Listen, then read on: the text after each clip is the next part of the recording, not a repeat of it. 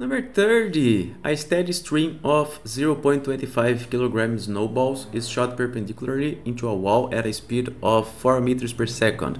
Each ball sticks to the wall. This figure here gives the magnitude F of the force on the wall as a function of time t for 2 of the snowball impacts. Impacts occur with a repetition time interval delta tr equals to 50 milliseconds, less a duration time interval delta td equals to 10 milliseconds, and produce isosceles triangles on the graph, with each impact reaching a force maximum Fmax equals to 200 newtons.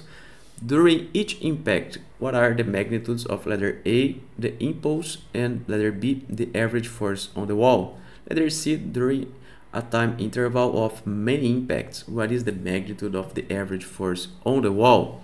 Okay, so let's just remember how we can calculate the impulse. So generically speaking, the impulse is just the integral of f dt. And we can see that this means that we have to sum every forces for every piece of time. So this is equivalent to just taking the area under this curve over here. So that's one equivalent procedure to make this integral over here. Just calculate the area under the forces. Okay, so that's how we're going to find letter A. So this area over here, we have two different triangles. Actually, we can have one triangle. Let's consider just one triangle. So its height is equal to 200 newtons, and the width is equal to 10 milliseconds, so 10 to the power of minus 3 seconds. So this area over here, it's a triangle, so you have to divide it by 2, is just 200 times 10 to the minus 10 times 10 to the minus 3 divided by 2. Okay, so this gives us just 1 Newton second. So that's the answer of letter A. The impulse for one snowball is 1 Newton second. Letter B, the average force on the wall.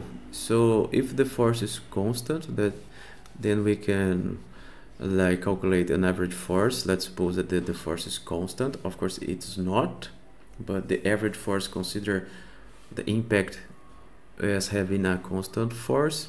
So the impulse is equal to the average force times delta t. This only works if F is constant. In this case it's not. However, we're taking the average force. Okay, so the average force is equal to J over delta T, and in our case that's 1 over delta TD. So that's 1 over 10 times 10 to the minus 3, and this gives us 100 newtons. So that's the average force on the wall by one snowball. For letter C, we want the average force during a time interval of many impacts. So we have to consider let's see, you start throwing one ball over here, and then the second one starts over here, right? So now this is our time interval, which is equal to tr. I just change it a little bit to the left, right? So it starts at the beginning of each triangle. So that's all we have to do. So for letter C, the average force is equal to J over delta TR, which is equal to 1 over 50 times 10 to the minus 3, and this will give us 20 newtons. So that's the answer of letter C.